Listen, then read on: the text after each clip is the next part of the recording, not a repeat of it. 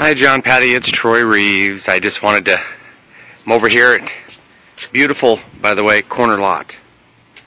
Very well kept all the way around. But a couple things I'm impressed with. Here's your walk-in.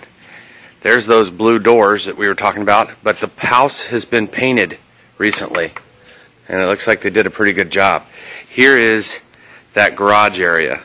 So when you walk in through the gate, but I'm impressed with a couple of things that I'll go through with you, but this is your garage. It's got a garage door opener. You've got a storage unit over there, and that's where your water heater is, and there's paint and stuff over there. I'll try to rush through this so it's not a huge file that you're getting, but here's these doors here.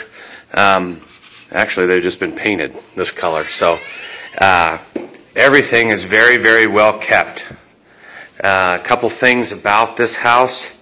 Huge great room area. You've got two patios. What I was most impressed with is this yard.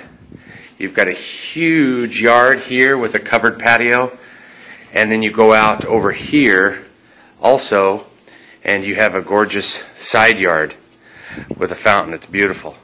So, and mature trees. Like I said, everything's been recently painted. Here's your patio there. Okay, so this is your kitchen. It has not been updated. So it does have older style, but it wouldn't take a lot. Matter of fact, you may even want to take these down to make it more modern right here.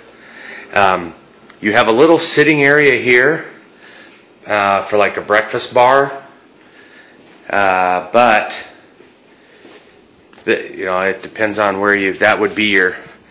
A lot of people would use this as a sitting area, dining room too, with their living room. So depends on how you want to work that. A little breakfast bar here if you want to sit. But a couple things I wanted you to notice that they've done to this home that's upgraded. They put dual pane windows. You got dual pane windows through the house. In this year home they didn't have those. So, and that's done on all the windows, as well as this one here and in the bedroom. But this is the second bedroom, the smaller of the two, and here's your bathroom. So when you come into the room, you got your bathroom over here, and then you got your bedroom here, and then you got down the hallway, you've got the larger master, and this is quite big, with a Arcadia door off to that backyard and the covered patio. And then this has the larger bathroom with the double sinks. Now, the other thing too, should have had these lights on, is just shower, and your shower and your toilet is in the same room. So, and then there's a little pocket door here. So, but mirrored closet doors. One thing I'll notice is the flooring is in really good shape. It's clean. I would do a paint on the inside, as you'd mentioned. Actually, it's not in bad shape, but you got some blues and stuff you may want to change out. But very, very nice neighbors. Very nice yard. Painted recently outside.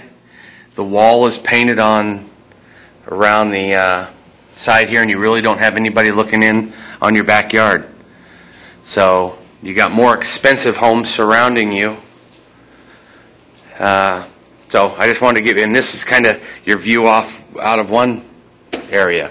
So the house is sitting in the right direction for Arizona as well, because it is a north-south direction. The only thing I see maybe you want to do is update the kitchen, but it wouldn't take much to do. And then I know we were focused on this garage here. So this is what you got here, and it's not as bad. I guess you could wall this right here and have a parkway, like a walkway coming down here, but you'd still need to put a door here, as Ron and I were talking about, so you could get in.